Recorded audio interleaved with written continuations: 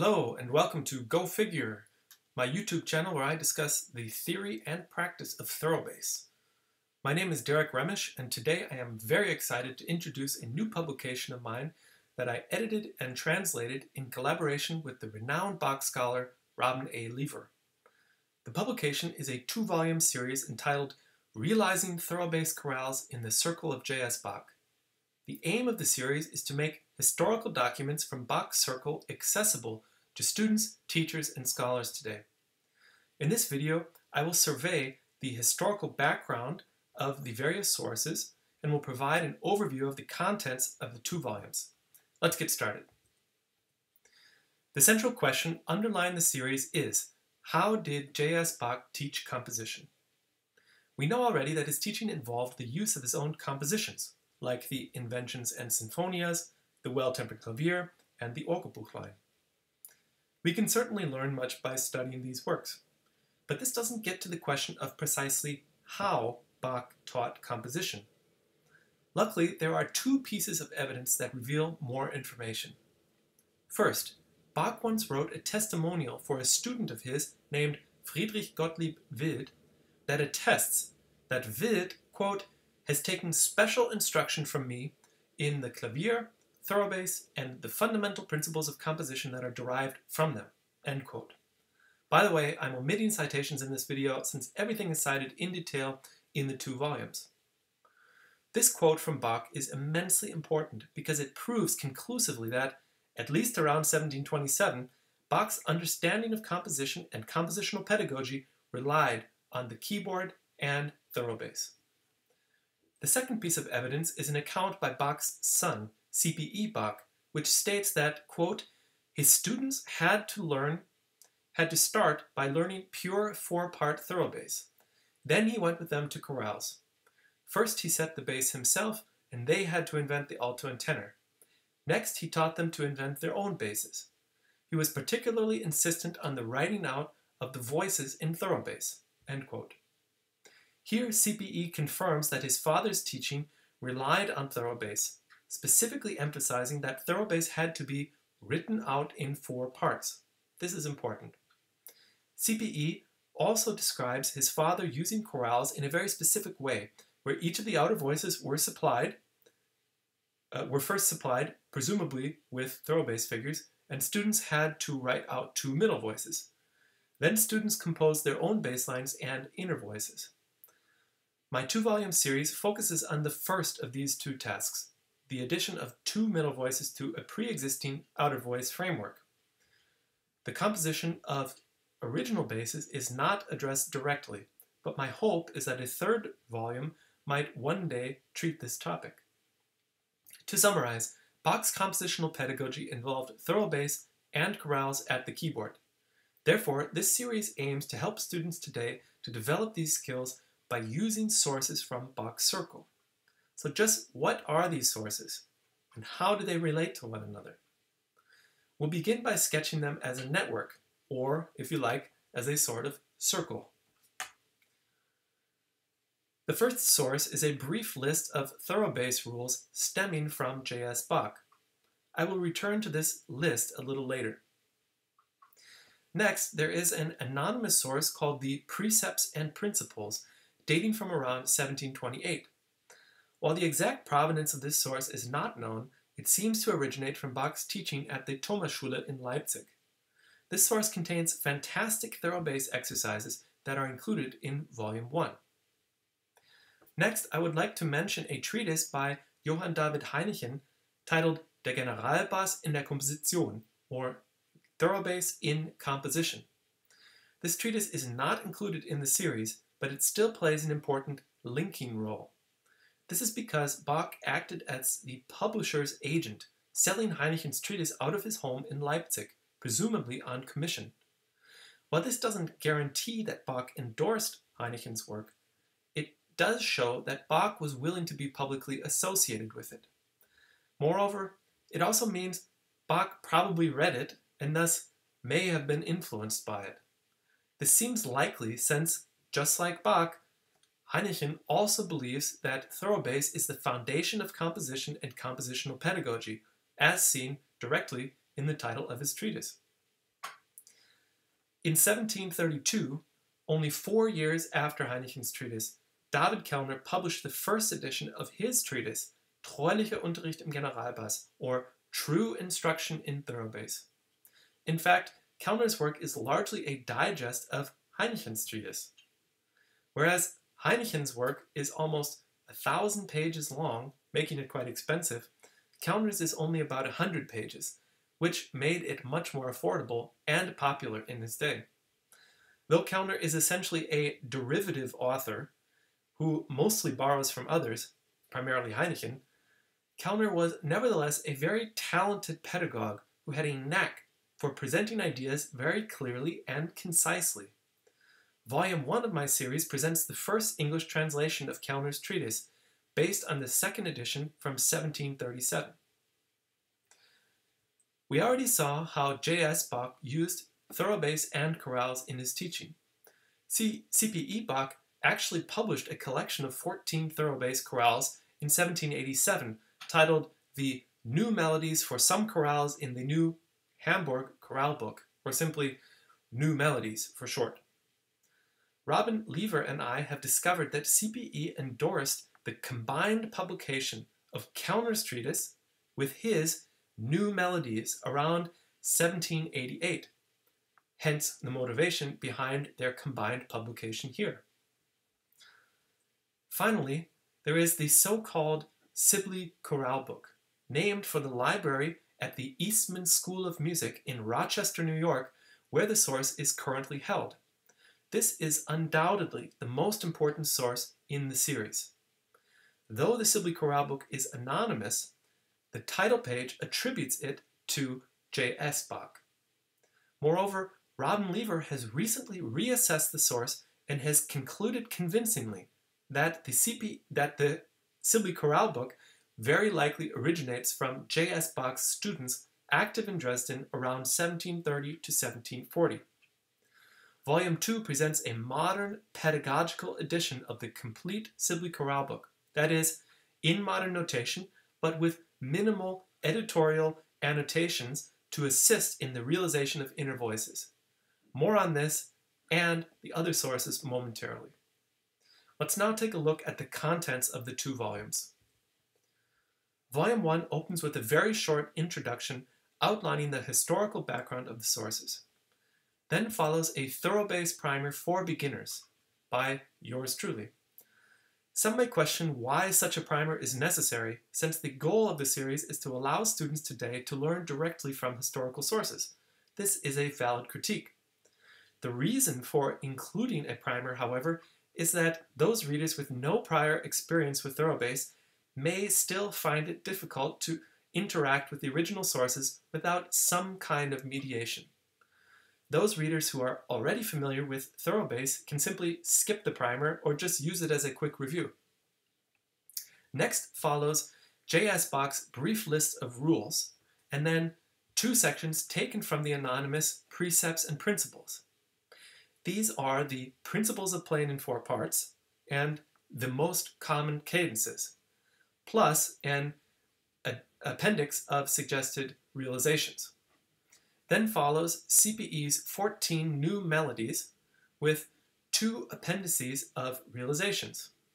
Finally, Volume 1 closes with the translation of Kellner's treatise, making 156 pages in all. Volume 2 opens with the same introduction as found in Volume 1, followed by some remarks on the Sibley Chorale Book. The vast majority of Volume 2 is the Sibley Chorale Book itself, which includes an index of chorales and cross-references to settings of the same melody to facilitate comparison. Since the Sibley Chorale Book is quite long, Volume 2 is 144 pages, or roughly the same length as Volume 1, even though it contains only one source. We'll now take a closer look at each of the sources. Here is an overview of the topics covered in my Thoroughbass primer for beginners. I assume that the reader has only very basic familiarity with music notation and with the keyboard. The primer itself is 27 pages long and includes 37 brief musical examples. The first of the historical sources in Volume 1 is Bach's list of 15 brief rules about doubling, such as, quote, "With the 7/5, one takes the 3, end quote. The source is actually in Anna Magdalena Bach's hand and is found at the end of her Notenbuch from 1725. While these rules are available in other modern editions, their direct connection to Bach and to Thoroughbass justify their inclusion in Volume 1 with an updated translation. Now we come to the principles of playing in 4 parts from the anonymous Precepts and Principles. On the left side, we see the first page of the exercises. Note that these exercises do not involve chorale melodies. Rather, they are merely intended to teach the principles of Thoroughbass. Recall that, according to CPE, his father began by teaching Thoroughbass before proceeding to chorales. I have edited the exercises here to make them particularly appropriate for today's students. For instance, I have included a blank upper staff so that students can write out their realizations, as Bach apparently required his own students to do. All departures from the original source are outlined in this section's introduction, which includes some facsimiles of the original for comparison. Every exercise contains a reference to the page in Appendix 1 containing editorial solutions. For instance, on the right-hand side, we see some different ways of realizing an ascending 5/6 sequence, which is exercise number 3. Some editorial commentary follows after each solution. This commentary will be especially helpful for students using the series without the assistance of a teacher. The second section from this source, the most common cadences, also includes editorial solutions and commentary. Next we come to CPE's new melodies, which contain 14 Thoroughbass chorales in a very simple style, just like those in the Sibley Chorale book, as we will see. As in the previous section, I have edited CPE's chorales to make them especially easy to use for today's students. For instance, all note stems face outward, which affords more space for written out middle voices. In some cases, I also transpose the chorales into easier keys, since, in my experience, the original keys were sometimes too difficult for beginners. Again, all such departures from the original are clearly marked. There follow 2 appendices of suggested solutions as shown on the right-hand side.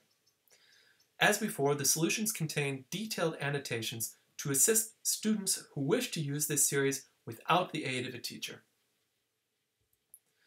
Volume 1 closes with the translation of Kellner's treatise, which was first published in 1732, the 2,000 copies of which apparently sold out quite quickly. Interestingly, Telemann wrote the preface to the second edition in 1737, praising the work for its concise and reliable instruction. This is the reason I have chosen to translate the second edition and not the first. Telemann provides yet another connection to J.S. Bach's circle, since Telemann and Bach were once close friends. Telemann was even CPE Bach's godfather. One imagines that these 3 occasionally discussed compositional matters, such that Telemann may have recommended Kellner's treatise to J.S. Bach or to CPE as a reliable introduction to Thoroughbass for beginners. There followed at least 10 more editions of Kellner's treatise throughout the 18th century. If each of these had only 1,000 copies, then there were well over 10,000 copies of Kellner's work circulating in Europe in the 18th century, making it perhaps the best-selling Thoroughbass treatise of all time. This alone is reason enough to justify an English translation of Kellner's work. As noted already, Kellner borrows heavily from Heinichen's treatise, which J.S. Bach acted as agent for, selling it out of his home. Moreover, new evidence brought forth by Robin Lever and me reveals that CPE endorsed the combined publication of his New Melodies with the 7th edition of Kellner's treatise around 1788. The publisher of this combined publication wrote in the preface that, quote, "It is the opinion of experts that chorales represent the best practice pieces for beginners of Thoroughbass," end quote. The publisher's mention of experts must be a reference to C.P.E. Bach, meaning C.P.E. Bach knew of and endorsed Kellner's treatise, just as Telemann did. The implication is that, in associating Kellner's treatise with the Thoroughbass chorales in the New Melodies, C.P.E. Bach may have been preserving aspects of his father's teaching. After all, C.P.E. said he never had any other teacher than his father. And since Kellner is primarily a digest of Heinichen, it seems J.S. Bach, Telemann, and C.P.E. all subscribed to a similar theoretical outlook that held Thoroughbass and chorales to be the foundation of compositional training. Finally, we come to the anonymous Sibley Chorale book, a modern edition of which comprises the bulk of Volume 2. As noted already, Robin Lever recently attributed the Sibley Chorale book to J.S. Bach's circle of pupils active in Dresden around 1730 to 1740. The source itself contains 227 Thoroughbass chorales, meaning the chorale is in the top voice with a figured bass line below it, just as in CPE's 14 melodies. New melodies. The player had to add the middle voices, as indicated by the title, which says, quote, "Sebastian Bach's 4-part chorale book."